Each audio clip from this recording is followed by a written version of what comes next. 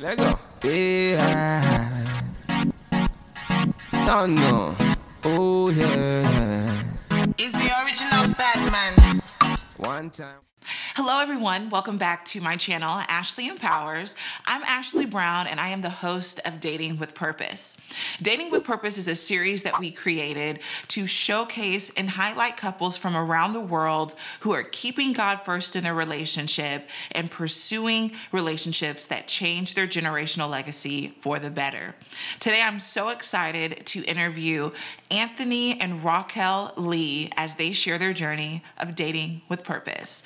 Welcome, you guys. So happy and excited to have you here. Thank you. So can we just start off with you guys introducing yourselves and telling us how you all met? So I'm Anthony Lee. I met Racquel at Walt Disney World on an internship. And I'm Racquel Lee. And I met Anthony in Orlando, Florida.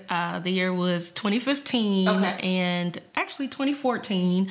And I had just moved to Orlando, Florida after graduating from Texas Christian University. And I received an internship there for the Walt Disney College program. And so I moved from Dallas to Orlando and met this guy on a bus.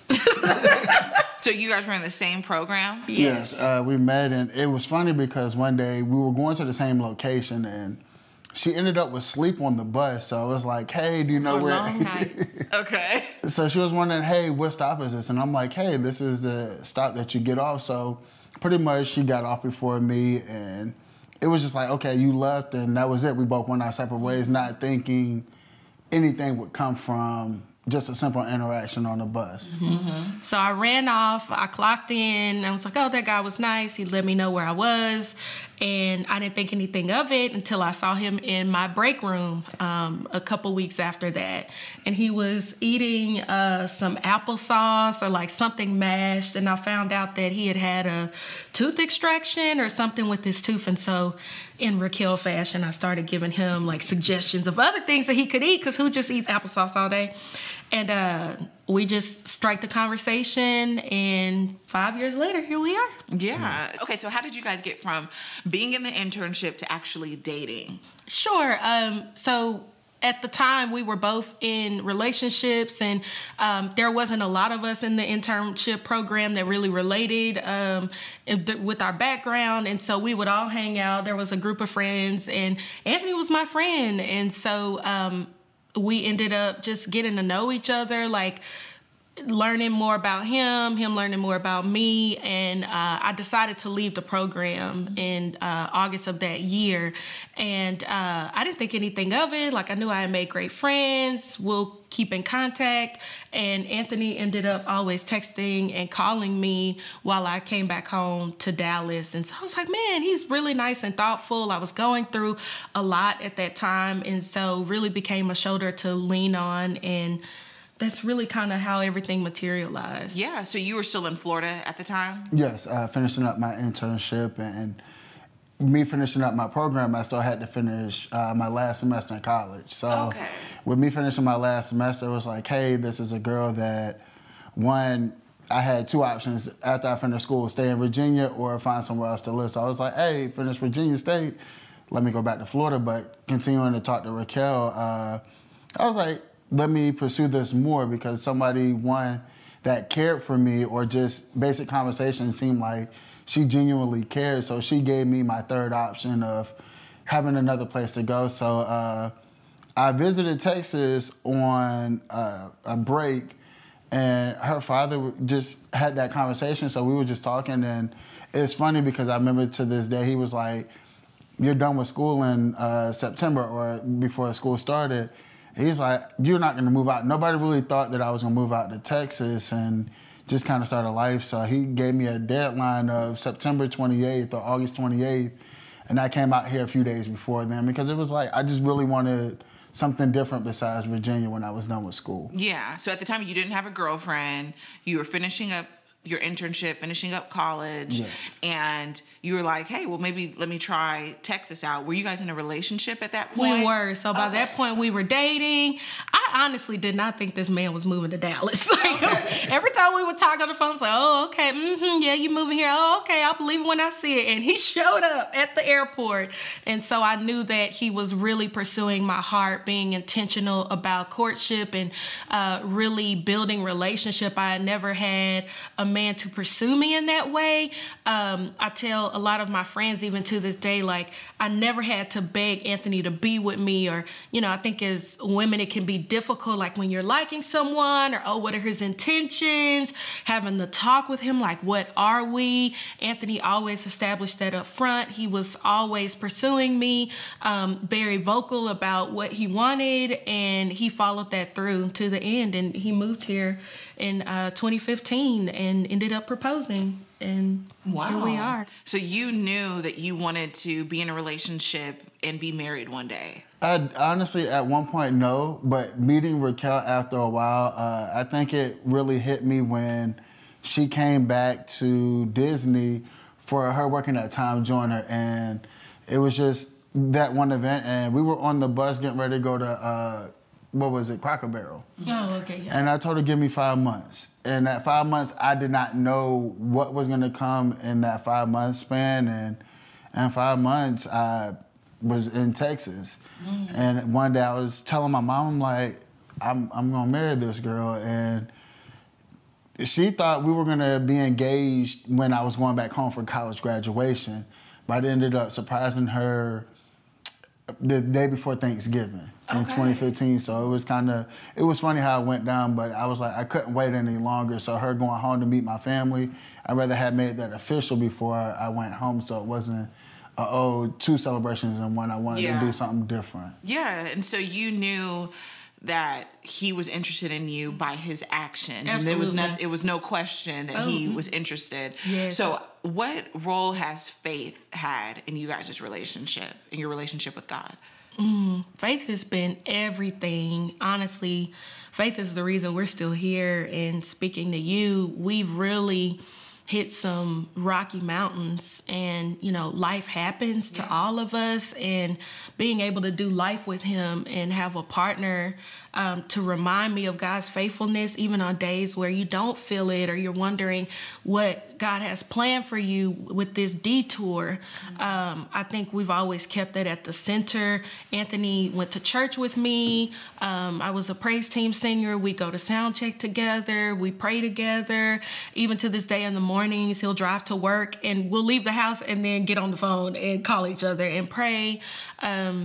And we continue to kind of just be each other's anchor, but knowing that God is really the orchestrated key behind all of it, it's really encouraging because I see him, one, of course, as my husband and my spouse, now the father to our daughter, but also, you know, God's son, and how Anthony shows love, the love of Christ through our relationship is what even keeps me encouraged. Yeah. What about for you, Anthony? I would say my faith has grown a lot more moving out to Texas, like leaving everything that I knew behind. I had to rely on God because at times we say, okay, I can do it my way. And God reminds you by your faith of, no, you're going to do it by my way. And with faith, you just have to go and trust. And I still battle with that every day, trying to live life by God, but also trying to remember, like, I can't do everything on my own. I can't serve everybody on my own. So I have to remember, in my marriage, my wife and my child comes first in that order. So I know that my child is always going to be good, but I also have to remember to take care of her. And by that faith, knowing that I have to take care of her, God is going to provide no matter what. Yeah. Whether it's monetary, a roof over my head, food, how are we going to survive? God is always going to be my number one answer when it comes to my faith. Yeah. So what is something that you appreciated about your single season? Ooh, freedom. So freedom, because as a single woman, you have so much time, and I look back on that phase of my life, that season of my life, and I think about being able to just wake up early or wake up late, go to sleep late, go hang out with friends. I used to go to a lot of revivals and seminars, workshops, conferences. I stayed at somebody's birthday dinner, birthday party, whatever the case may be. I really made the most out of my singleness, I think. There was always a desire for companionship. I was always a serious dater, even in college. Like, you had to really come correct, with me, or I wasn't really giving you the time of day. I was reading, Heather Lindsay's Pink Lips, Empty Hearts, and, I'm P31 status, and the only man after my heart is God, and chasing after God's heart. So doing Jesus dates and all of that. So, but I really appreciated that time because I found out so much of myself. I feel like being married now, being a mom now, I'm even discovering Racquel all over again, but the foundation of who Racquel was as a single woman really has propelled me into who I am now. And so making the most out of that season was crucial looking back on it because I enjoyed so much of that. I learned a lot about myself, and I was able to really pursue my passion and my purpose without interruption. And so now seasons look different. Like, I'm a mom now, I'm a wife now, I have to take care of home. And so I can still pursue that purpose, but it looks a bit different. So I encourage any single woman, like, love your time, have the desire, but don't forfeit, your season trying to get to the next one. That's excellent. Yes. Yeah. So what about you, Anthony? How has having a child had an effect on your marriage? Having a child effect on my marriage, I would say the balancing of time. Spending quality time with Racquel and Chan, and still I think I'm struggling with this every year. I always say I need to find time for me, self-care for me, because I don't take a lot of time for myself. I constantly do for everybody. Her father, hey, can you help me fix this? Can you help me build that? Hey, Aunt, we got this going on this weekend.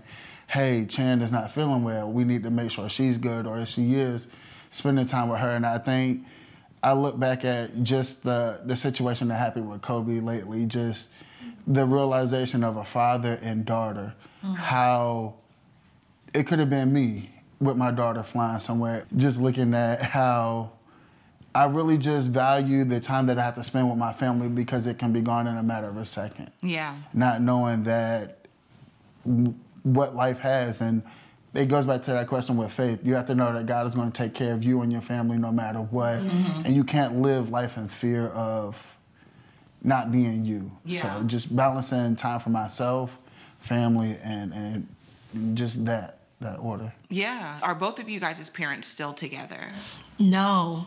So we both came from single parent homes, and that was one of the reasons I was drawn to Anthony when we began dating. We both came from similar backgrounds. We both had hardworking mothers that worked 2-3 jobs, lived in humble means and sometimes went without. And so we made it a vow years ago, like, we are rewriting the history for our family. We are breaking the generational curse of divorce and, just a happy home. We both didn't see that. And one of my fears when we were engaged was, okay, I'm about to get married, but I've never seen a successful marriage in my home. So how can I become this wife if I have not seen that in my home? And same for him. And I had to get rid of that fear. Like, okay, Racquel, that's not what you were raised in, but this is what God has purposed you for now. And so you can determine what that home looks like. Yeah.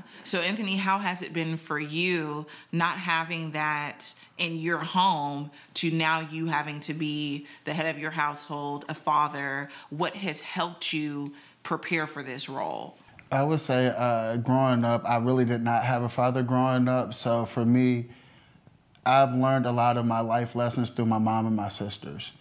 So with me learning how to love a woman, I had to learn that way. But the hardest part for me, you're never alone without a father because you have God first, and then you surround yourself by positive males. So when you surround yourself by positive males, and when I say positive males, men that are married, if that's what you want, if you desire marriage, you find a man that's married and you learn from him. Right. And you ask for the honest truths, not the, hey, how's marriage? And he's not going to tell you things that you're going to go through.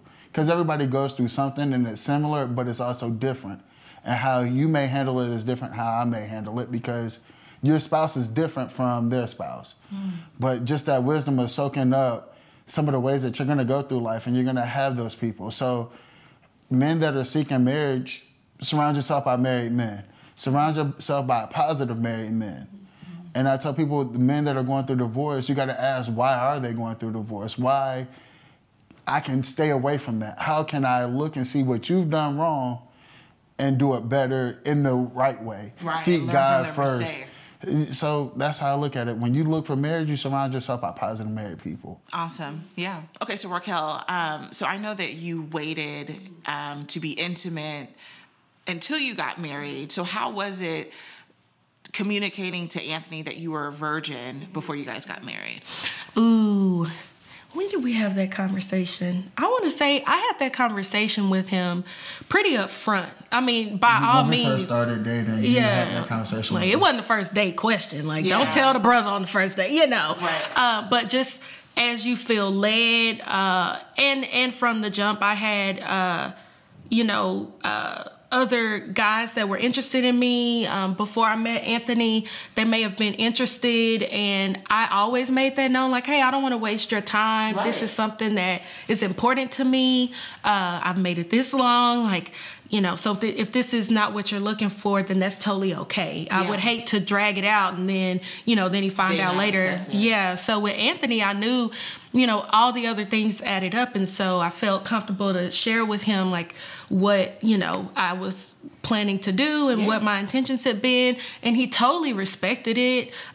He was always a gentleman. And he really even affirmed, like, my journey. And that was really special for me. And it was really important to me. I think it even made me care about him even more, just to see his selflessness in that. And for us to also find other ways to still pursue intimacy. We were also long distance. So I feel like the Lord was looking out for me anyway. Okay, he's not here. But then when he, he would travel and we would see each other. Of course, it was hard, but I feel like God set it up like that for a reason anyway. Yeah. Okay, so Anthony, were you a virgin before you guys got married? I was not. You weren't. So when she told you, was your reaction like, oh, okay, or how was that? First reaction was kind of like, you're lying. Like, in my mind, it's like, you're lying. He did not believe me. I did not. But so you ain't never.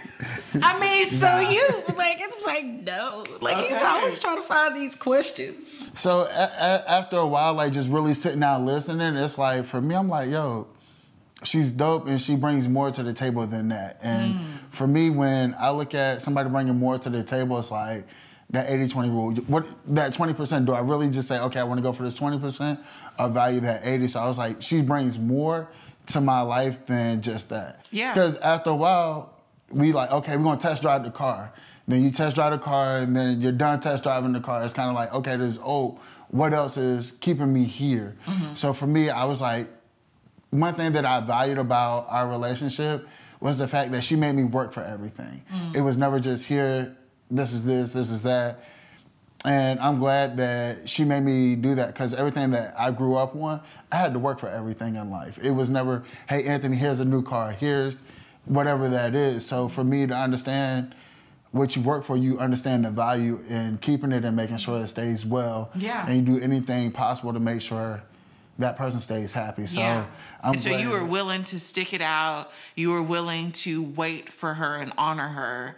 Exactly. With this is awesome. Yeah. Thank you so much for sharing that. And, you're just a positive example for your daughter. And you'll be able to say, look, I did this and I was able to meet a man that waited, because I know that people are sometimes shy to express that they're a virgin or to communicate that in a relationship, or they feel like someone won't want to pursue them because they're still a virgin. But something that I really love about you guys' story is that you really were pursuing her. And not only did you pursue her, you moved to where she was and you met her father and you continued to take those steps in the relationship. So I think that's beautiful. So thank you so much for sharing your story. Thank you for having me. Yes.